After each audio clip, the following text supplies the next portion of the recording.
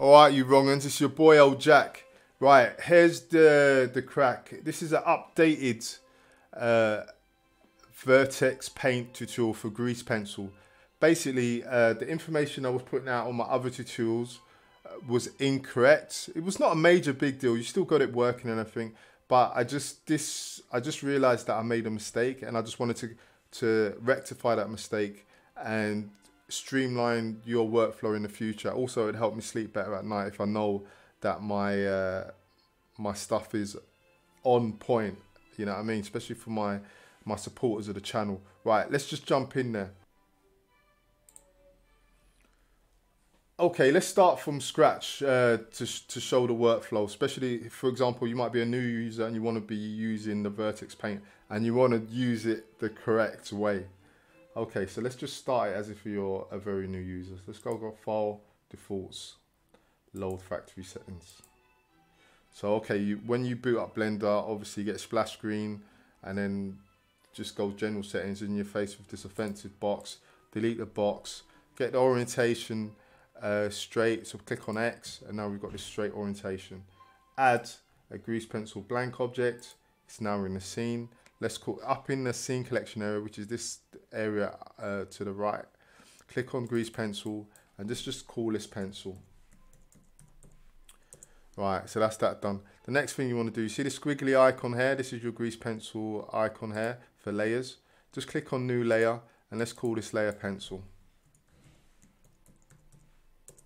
Okay, so we've got our pencil layer here. Now I'm not going to get into all the layers, etc. for this updated vertex tutorial. You can do that.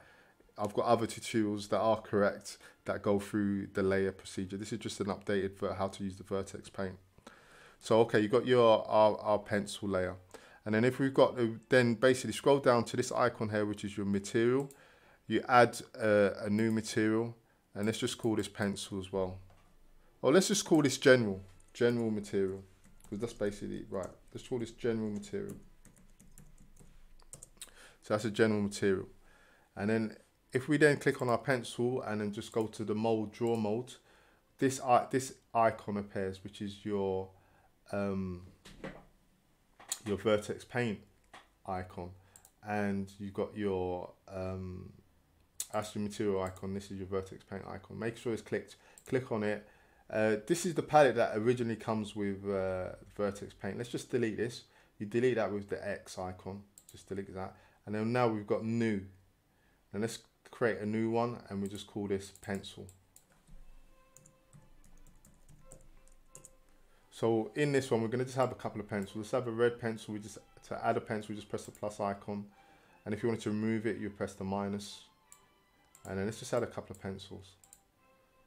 So okay, we've got a couple of pencils. We've got normal, standard. We'll have a normal kind of grey one as well. Okay, so that's our pencil.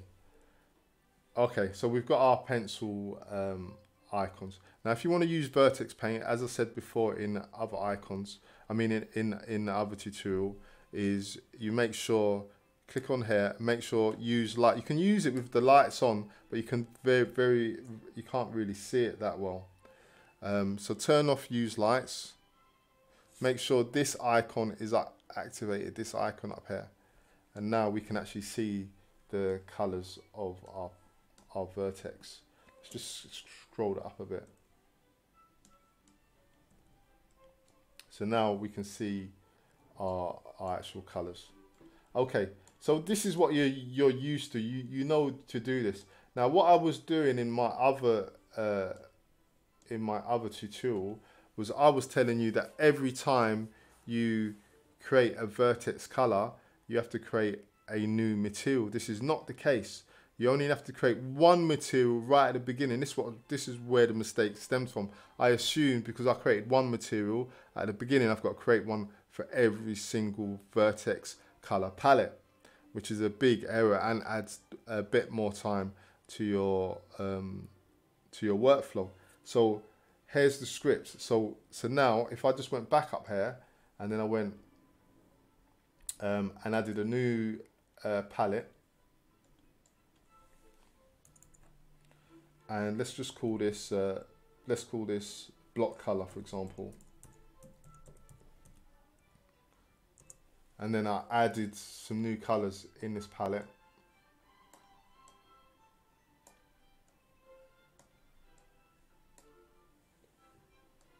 See, I don't have to access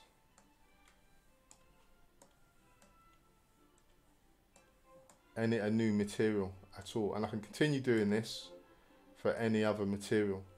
So the point I'm getting at is you only need to create one material.